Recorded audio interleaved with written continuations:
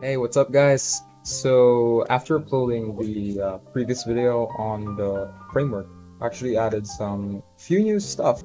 So, first of all, I've added a new player state script, which basically detects what state the player is in. So, currently we're in idle state right now, and we can switch from idle to walk, and a few other things like the FPS and the movement.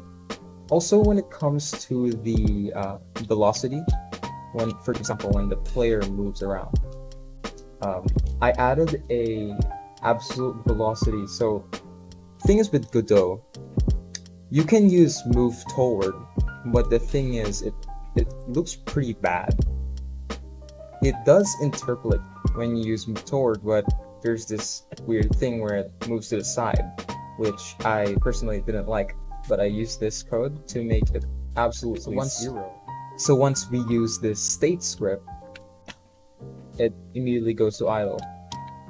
Compared to when I don't use absolute zero and just let it lerp by itself, it will take a pretty long while to go back to idle state. So that's the few things that I've added, and perhaps it could potentially help others as well. So yeah, stay tuned for more updates on this thing.